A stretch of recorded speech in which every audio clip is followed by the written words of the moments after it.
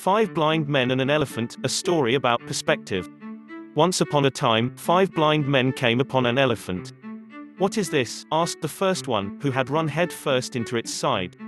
"It's an elephant," said the elephant's keeper, who was sitting on a stool, cleaning the elephant's harness. "Wow, so this is an elephant. I've always wondered what elephants are like," said the man, running his hands as far as he could reach up and down the elephant's side.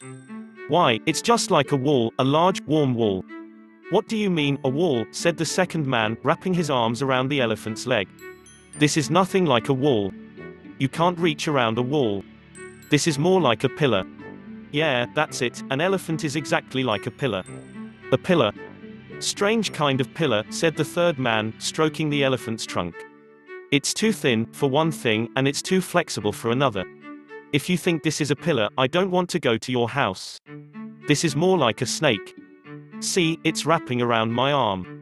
An elephant is just like a snake." "Snakes don't have hair," said the fourth man in disgust, pulling the elephant's tail. "You are closer than the others, but I'm surprised that you missed the hair.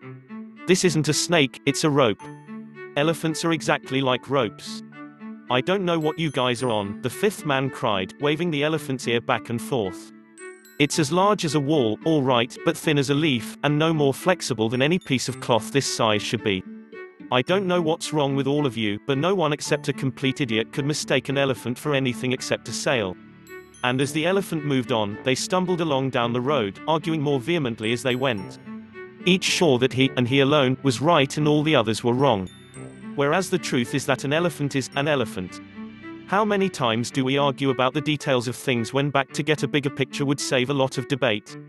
Great leaders are able to bring people with diverse perspectives and personalities together, to help them understand that although they may only experience a certain part of the elephant, it's still an elephant.